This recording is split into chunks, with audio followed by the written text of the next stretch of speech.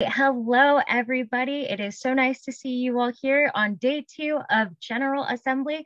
My name is Jen Galanado. I'm the Regional Affairs Director for Region 2, and I'm here with my colleagues and fellow friends, Region Three's very own Regional Affairs Director, Angelica Campos, as well as Region 9's Regional Affairs Director, Gerardo Chavez, and we're here to present to you graphics. Take it away, Gerardo. Well, thank you everyone for joining. I know you had a very long day, 2 workshops, resolution debate. If you've been here from the very beginning, I appreciate that you're sticking with us for the last workshop of General Assembly. This is how we're concluding our workshop session. So with further ado, I just want to touch briefly on some of the goals for today. Today, our goal is for you to have a greater understanding on how you can correlate graphic design with your advocacy. Advocacy doesn't have to be boring. Whenever you're posting statistics or anything that you want to reach out to your students, it doesn't have to be boring. We're not in the 2000s anymore where, you have word art or whatever it is. We have a much modern and sophisticated way to reach out to students. And with the pandemic, we've seen how social media has become essentially the primary outreach to students. So our hope is that you're able to take a little bit of the skills that we're going to be teaching you today and apply it in your advocacy, whether it is through your region, student body association, and overall just life in general. So we're gonna start briefly with a little bit of history on graphic design. I'm a history major, so every time I talk about something, I have to give context for just to make sure that everyone's on the same page. But design has been ever since the dawn of civilization. We see it in its ancient origin, as you can see right here on the screen. Design can be traced back 38,000 years. That is a very long time before Common Era. And we saw design in cave paintings. We also saw it in Chinese printing, medieval calligraphy, Sumerian paintings, pottery in ancient Greece. And a little, but fast forward into the industrial area, that is where we saw machines creating design. So we no longer have to, grab a chisel and then just, carve anything on the cave. But now we have very sophisticated machinery that's able to do it in a very quick and efficient way. And we saw it through the Gutenberg press. If you took like a history class, whether it is in college or even in high school, we talked about the industrial area and how, we saw the machines, how it just, you see the newspaper just printing, thousands per minute. But we also have the chromolithography. And it really opened the doors for fast advertisement. We no longer have like a very inaccurate depiction of the anatomy of a human, but now we have, a more sophisticated way to convey elements and design. And now the modern era, we have software, with internet, we have software just as Adobe Illustrator, Canva. So we no longer have to use the methods of the past. We don't have to use ink. We don't have to use tools from our ancestors, but we simply just have to turn on our computer. We can even do it from your phone. That's just how far we have come along with modernizing graphic design. But before we touch base on graphic design, it is important to talk about color. Color has its own theory. Color has its own psychology. And whenever you see a color, your brain creates a chemical reaction that delivers a emotion, or maybe it even gives you a memory from the past or an experience that you had. So we're gonna be talking about color. But before we get into the details, I want to start with this quote that is really the foundation of what we're going to be talking about. And it's by Georgia O'Keeffe. And it says, I found I could say things with color and shapes that I couldn't say any other way. Things I have no words for. Sometimes we find ourselves in experiences that our words cannot simply, how can I say this, express our emotions. Whenever, you know, we receive a surprise or when somebody's telling us a compliment and we're just shocked and we're like, oh my God, you know, I have no words to describe it. Sometimes when we look at our posts, we want to cram a lot of words. You know, we want to give a whole explanation about why it's important that you should run for student government. But to be frank, students are not looking for words. They're looking for a quick way to get a message, right? If you're scrolling through Instagram, sometimes unconsciously you're just swiping through some feeds, some profiles, and you're not paying attention to the content. And that is what we have to keep in mind, that shape and color, that is how we're conveying a message. So we're gonna start with the color wheel. You've probably learned about the color wheel in kindergarten, and we're just gonna be going through the basics. So we have this great color wheel. The primary colors, obviously, is red, yellow, and blue, as you can see right here in the middle of the color wheel. But then we have secondary colors. So we mix primary colors with each other, and that is how we got the secondary colors. So we have purple, which is red mixed with blue, and then green, blue mixed with yellow, orange, red mixed with yellow. But then also, if you look at the color wheel, yellow, there are different types of shades. Also overlap with yellow. So we have orange right here. We have some different types of yellow, orange, but then as it gets closer to the yellow, they start sharing some commonalities. And that is what we call tertiary colors. If you are either a graphic design major or an art major, you know that saying the word red is very generic. It's just like saying, you know, can I get some water? Or can I get a nice tea? It's very generic. You're not giving somebody specifics on what kind of water do you want? Do you want Aquafina? Do you want Dasani? What is it? But it's just like a color. Whenever you're, let's say like you're going to decorate your house, you're gonna repaint your walls, right? You can't tell the interior decorator, I want red, because there are literally millions types of reds. So as we can see right here, we have red orange, which is this area right here. And then we have yellow orange, which is right here. So that is how you see how they're sharing. And honestly, like there are different types of shades. Like for blue, like you can say a navy blue, a coral blue, a sky blue. They're all different. And the point of going over this is that you know what kind of colors you want to use when you're creating a graphic. Are you going to be using a green? You know, what kind of green do you want to use?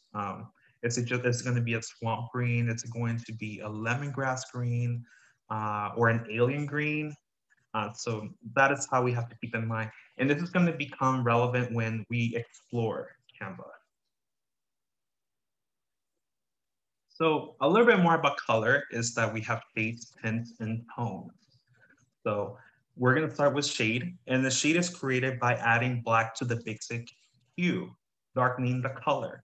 So as you can see, we have a very generic red, the typical red that you probably see, you know, in Burger King or Netflix.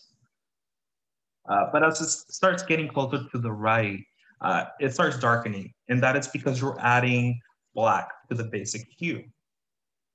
It's just like whenever you're just, you know, dropping, like if you're into painting and you're mixing your paint and, you know, you have your primary colors and you want to make a dark red, you're just adding black and then you're mixing until you get whatever color you want. For tint, it is created by adding white to the basic hue. So it is the opposite of shade. So we're just adding white to lighten the color. So we have this red, but as it gets to the right, it starts turning pink.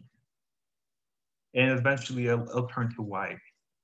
Just like for the shade, you can see how it starts turning like a brownish and black color. And then lastly, a tone. Tones are just subtler versions of the original color.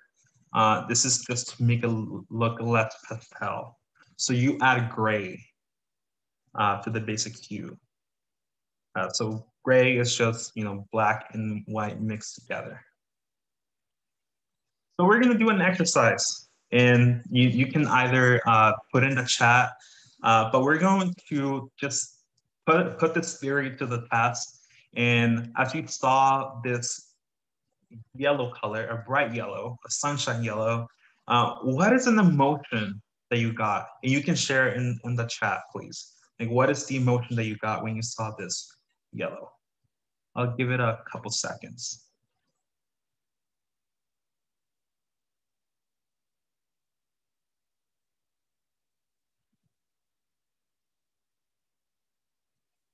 So we have calm, we have sunny day, yeah, joy, we have happiness, happy. All right, so fun. So we get the point. This is a very vibrant color. And little do we know that sometimes when we're shopping at the store or we're going to purchase food, corporations use color to grab your attention and make you feel a certain way.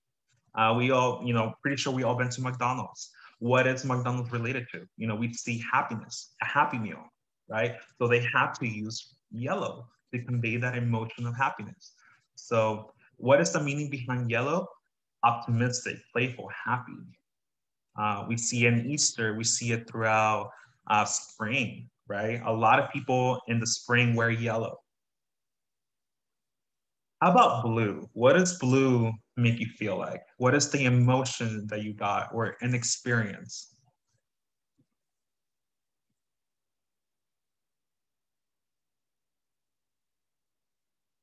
Calm, confidence, formal, calm, relaxed, trust, intelligence. Interesting. All right, so we're definitely relating our emotions to the color, and everyone's right. Blue, the meaning behind blue is tranquility, calmness, trust, loyalty. So that is why you see sometimes a lot of banks or even social medias using the color blue or anything that involves confidence or trust, right? So for example, Chase, the bank, they use blue. And the main strategy is that, they're taking your money, they're gonna, save your money, they're gonna guard it. They need to make sure that you're trusting them. So they use blue to make sure that unconsciously your brain has some type of calmness to it. Also, when you're purchasing, or maybe when you're using Facebook, Facebook, they use blue. So that's going to create some type of emotional reaction that I feel trust here, I feel confident and calmness too, and loyalty. How about purple? What is purple? How are we feeling when we look at purple?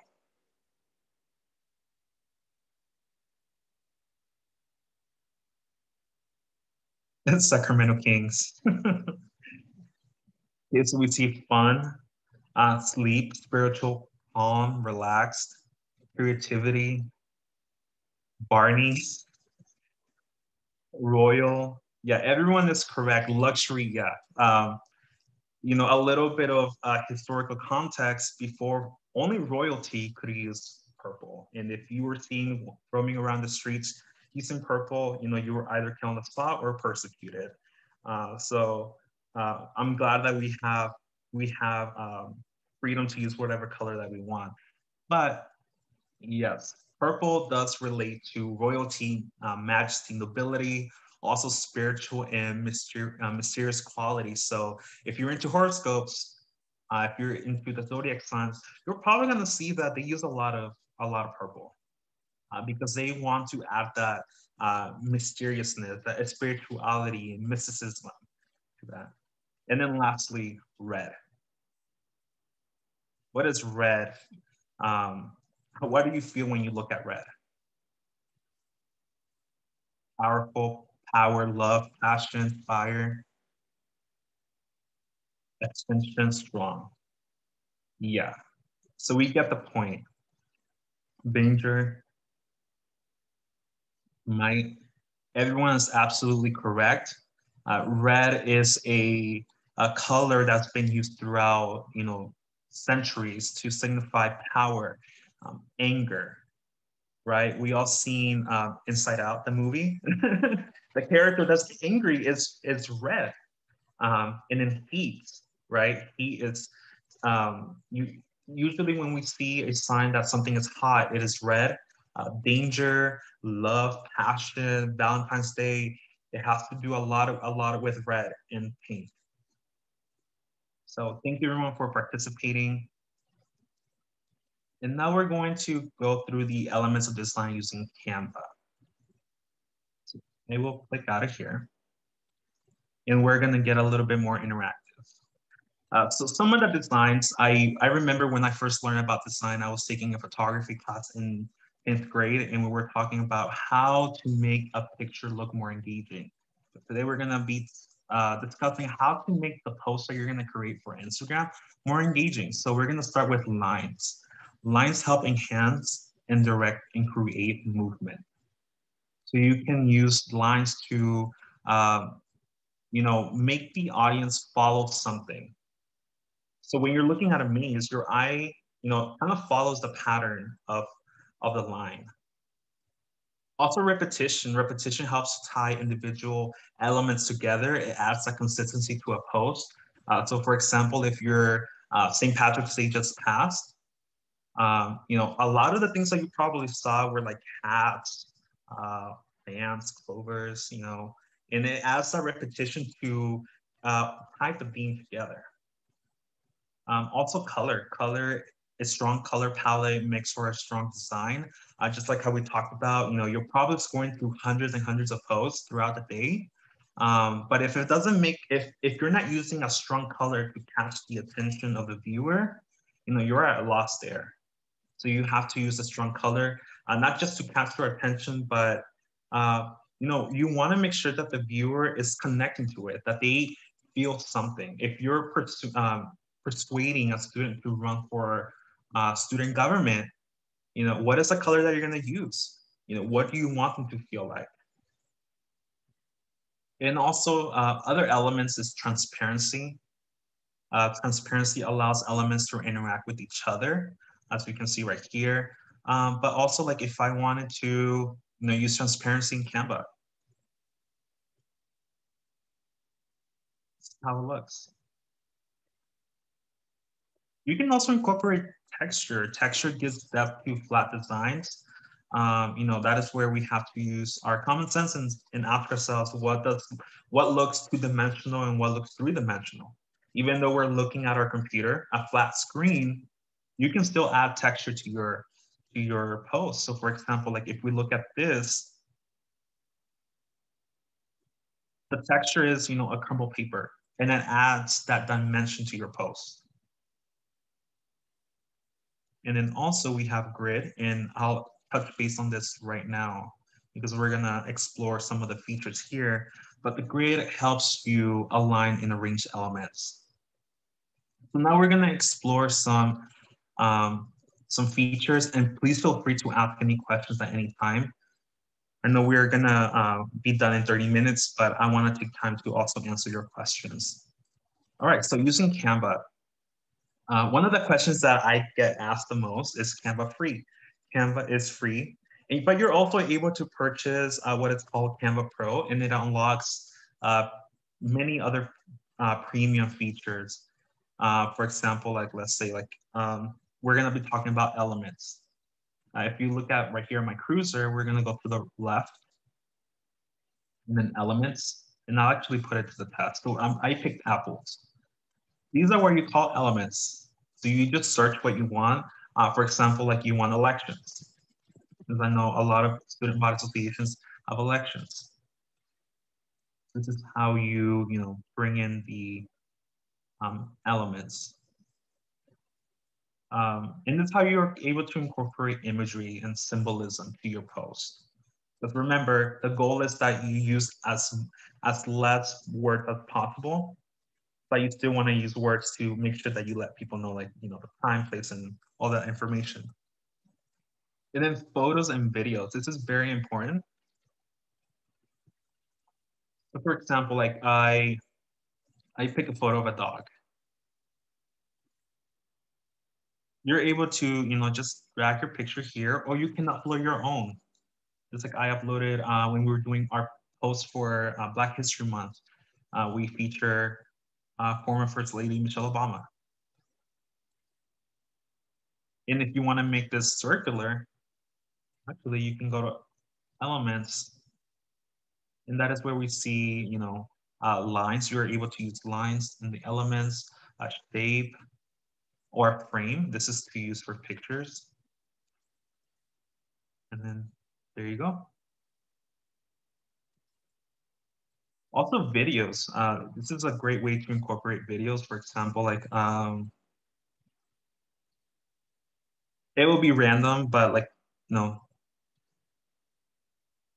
at the beach.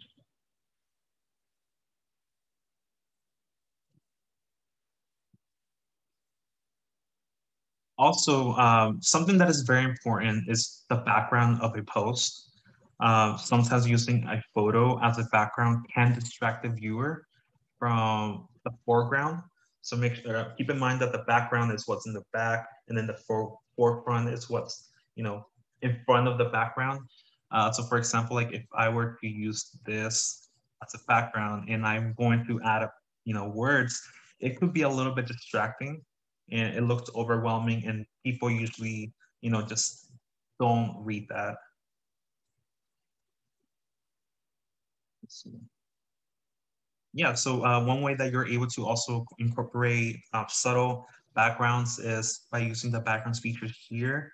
You're able to use a gradient. Gradients are nice. And the options are limitless, essentially. We just talked about texture. Although this looks like a drywall, but like, for example, like wood, cloudy. So it's really up to, what do you want in your post? Now we're going to talk about animation and effects. But before that, are there any questions about uh, incorporating imagery into your graphic design?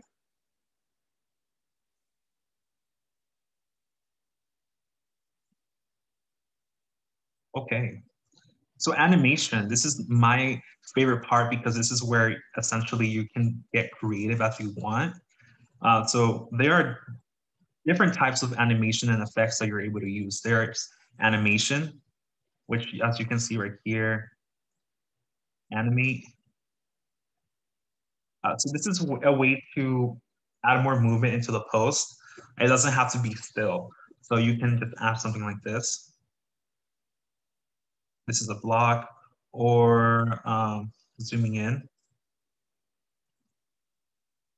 or a rise, or fading in. So it adds movement to your post, and once you download it, it will turn into a video.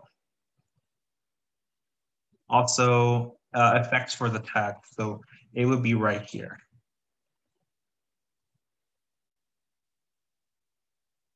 You can add a shadow, or if you want to be creative, you want to use neon.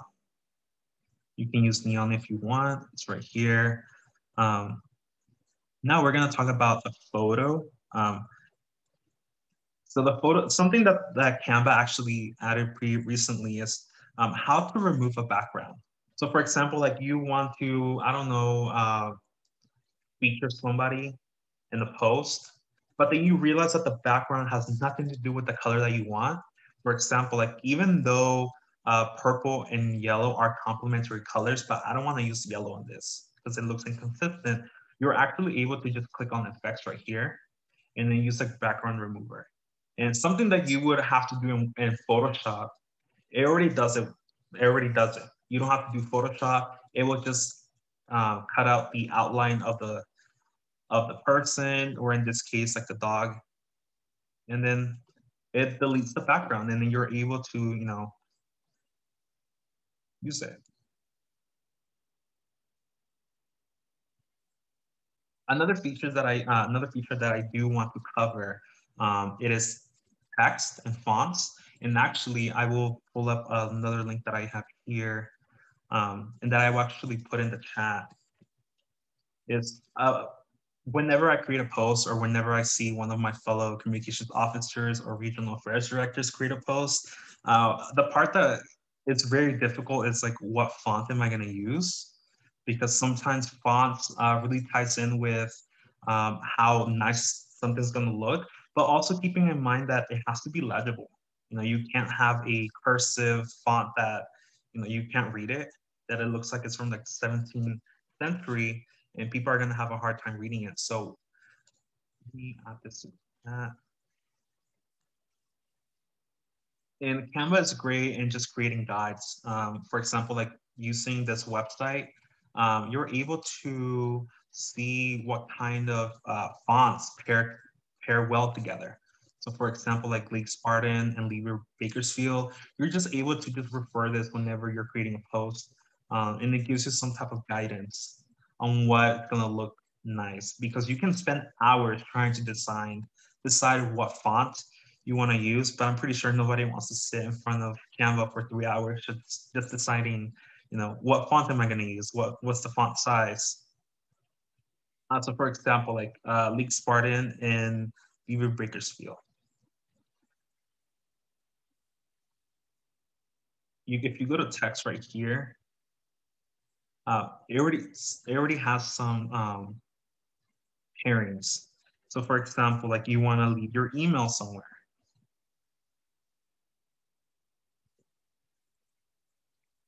You know, it already pairs up the fonts for you.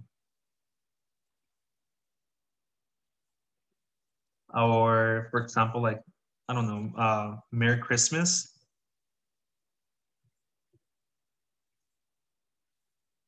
Or something like this. So keep in mind that everything, once you log into Canva, everything is right here on the toolbar on the left. Another thing that I do want to cover is going back to color. And Canva is really great at helping you pick a color. So if we go back to the color wheel,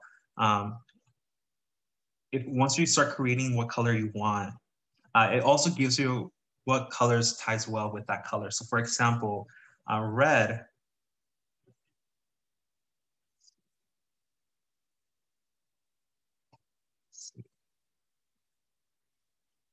or like this like fuchsia color goes well with a green. So you're able to just, you know, pick a color, experiment with the color that you want, and actually you're able to, each color has a code. So you're able to copy the code and then just, for example, like let's go back to the PowerPoint and I want to add it to the background. This is the color wheel right here. You're able to just grab the code that we copied and then just paste it here.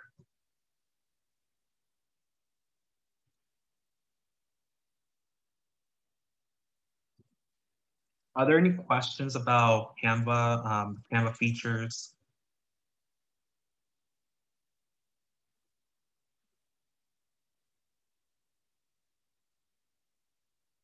I see a question, hand raised from Shannon. Yes, thank you. I use Canva all the time, but I did learn something new about taking the background from the pictures. Was that under effects? I got so excited. Was Yeah, that so under effects that you yeah, said? so yeah, so let me bring back the puppy. Yeah, so if you go here, effects. And remove background. Okay, Yeah, the perfect. remove Thank you. background. Yeah, and it That also is has many other awesome. things that you're able to do. I don't necessarily, you know, play around with this because it also like butchers the picture. But another thing that I do want to mention is the filters. You're able to use filters for pictures just like how you do for Instagram. So you want like a black and white, um, you're able to do that. Also adjusting, unless if you're, you know, very well aware of, you know, how to work with brightness and contrast, but you're just able to manually do that yourself. Right. Yeah, that is awesome. Like I said, I use it all the time for all of our flyers and but I did not know about that. So that is awesome.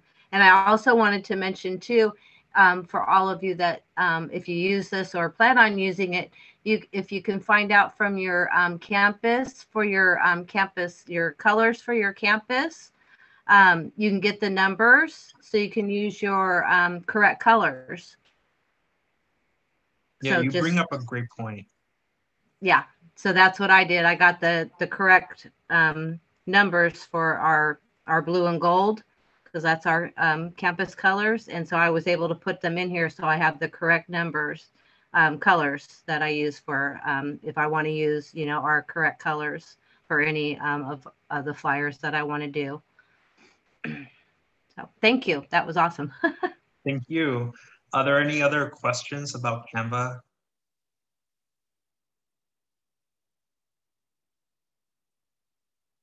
All right, well, if you have any questions, we will have some time at the end. But with that being said, I will pass it on to my colleague, Angelica, talk about ADA compliancy. I'll wait for that. All right. Hello, everyone. Now that we've kind of had a chance to go over, you know, Canva, the amazing tools that you can use and utilize to make your posts engaging and all of anything you do engaging, we're gonna roll over into some other areas. So today I'm here to talk about ADA compliancy. We, you know, as students in student government and leadership positions, we want to make sure that we are holding true to, you know, our mission of diversity, equity, inclusion and everything we're doing. And the way that this, you know, this works when it comes to graphic design is making sure that everyone has, you know, the access and ability to view a post or anything you post on social media, whether it's a story or if it's a poster or you name it. All right, just to give a little bit of context of what does ADA mean? The American Disabilities Act was passed in 1990. So what this means is that the ADA is a civil rights law that prohibits the discrimination against individuals with disabilities. So its main purpose is to ensure, you know, that people with disabilities have the same rights as, you know, you and me. And if we go to the next slide, we're going to talk a little bit about what is a disability. So if anyone wants to give a little jab at it, does anyone want to kind of drop their answers in the chat? What do you think a disability is? Or you can say it too, that's fine.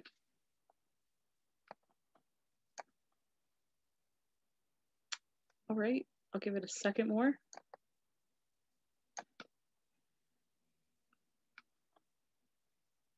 All right, so when it comes to graphic design, one thing that I found out was that, you know, disability is oftentimes seen as like a negative thing, seen as a kind of barrier to one's success.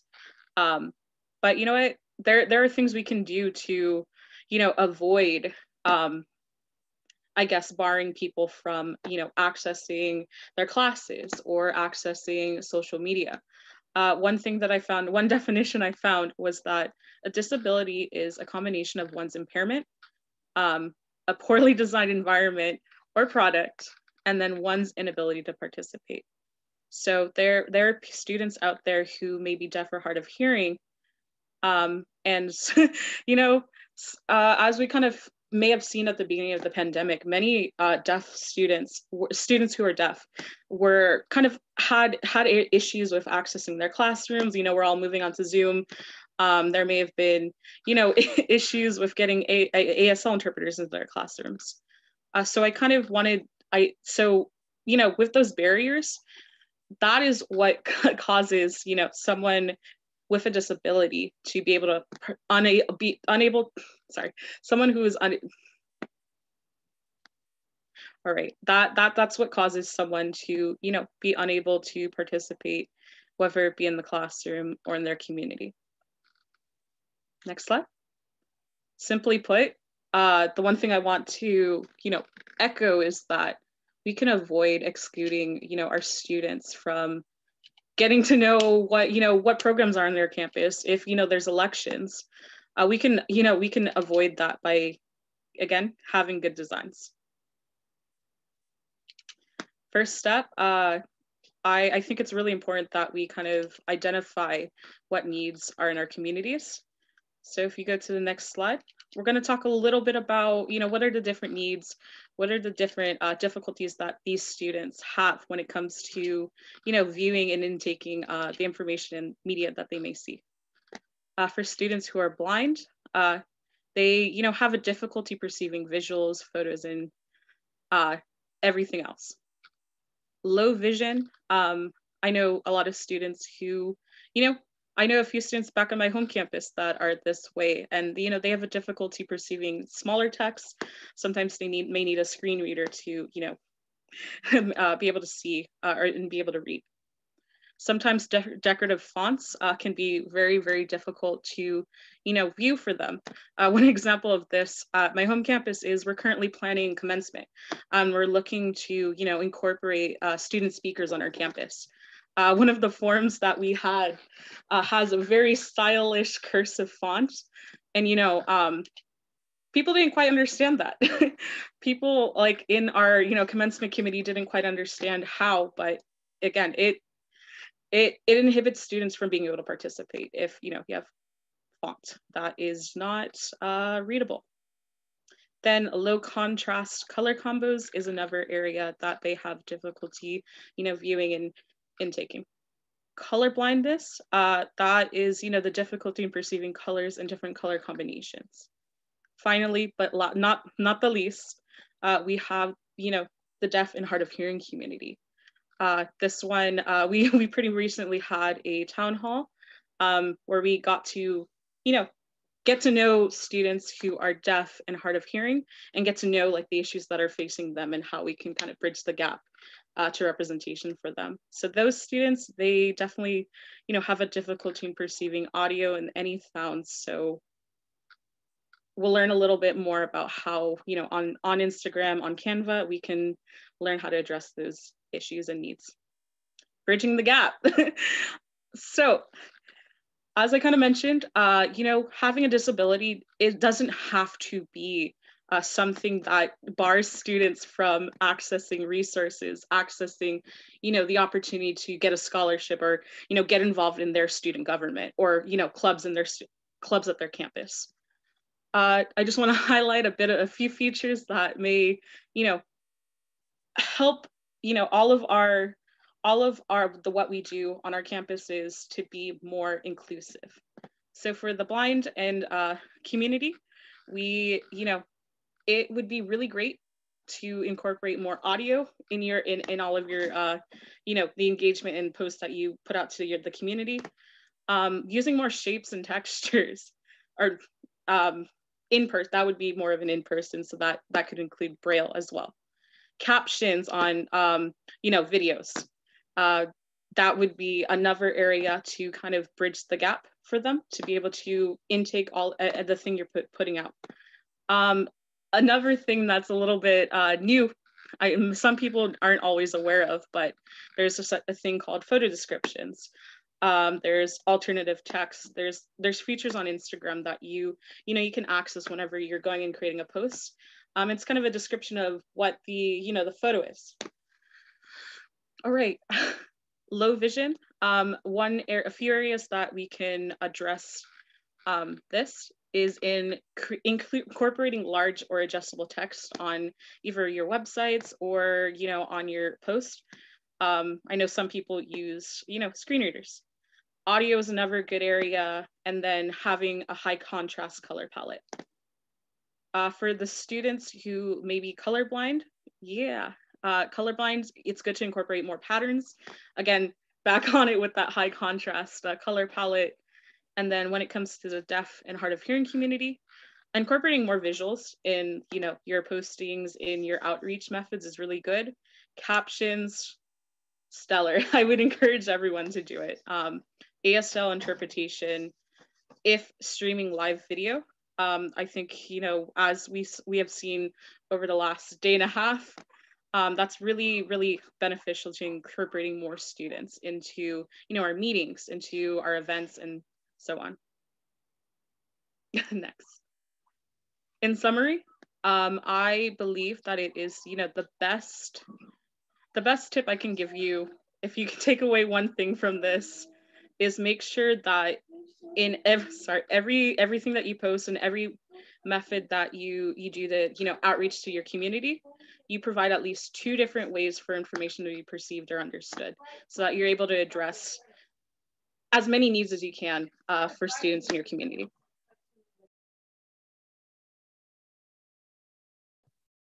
All right, here comes the fun part about our workshop. We're going to talk about advocacy in the digital age.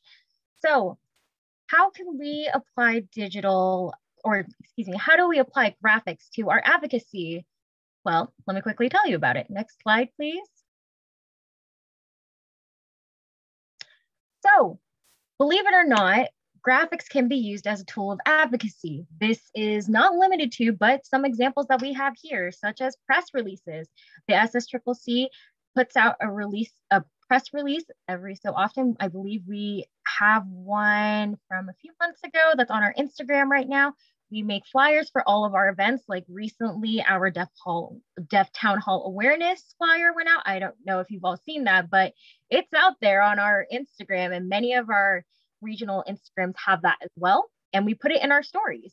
If not, then there's always a cute little infographic somewhere that we also use. And that's probably the most common way we've seen it. Next slide, please. So how can you advocate with social media? Here are some of the other ways that we have seen it, but ones that you might not have really thought so much about. So quick tip graphics, right? They're like infographics, but they're quick, they're easy, and you can see them and you'll just read everything on there and you're like, okay, I got the information. Let's go on to the next. Using a carousel. This may or may not be something that many of us have seen, but if you look at some of the regional Instagrams, for example, Region 2, and I'm going to give a quick shout out to my comms officer, Kelvin Chan, who was taught this by Gerardo, uses a carousel when it comes to some longer infographics. So if you have a lot of information but can't fit it all on one quick little slide, that's absolutely okay. You can, what we like to call swipey swipe for more information and get more information while having that interactive aspect, which goes into my final and personal favorite part of advocating with social media, is being interactive with the viewers. I don't know about all of you, but I love it when there is an interactive post that I can vote in or get a link to that directly takes me to something. I don't know about all of you, but I love shopping on Instagram or getting my information quickly that way. If not, then our stories are like that as well. Some regions like to get engaged with the audience by creating little polls or, you know, direct questions, or even our own story takeovers for the day. Some regions have that, and it's actually really exciting because with that, it increases your engagement with the audience, therefore having more interaction and kind of having this almost personal feeling with them. Like, I mean, who doesn't love that? Who doesn't want to get to know more about someone's day? Next slide, please. So in summary, we hope that you have gotten a chance to take all of this in and take away something out of this presentation. So just to kind of wrap it all up in one big bow before you all walk away from this session, is that we hope that you understand color a lot better and can use the color wheel. We also hope that in your designs, you can make them so visually appealing that it makes your aesthetic feed even better than before. We hope that you understand accessibility and what ADA is and how it complies with the law. And then go out there and advocate, because we're all student leaders. And during this time, we've been utilizing social media more than ever. So with that being said, where are we at on time, everyone? We're doing pretty good. Is there another slide? Are there any questions for any of us? Feel free to drop them in the chat, raise your hand, and we'll recognize you, or unmute yourself, and we'd be more than happy to answer your questions.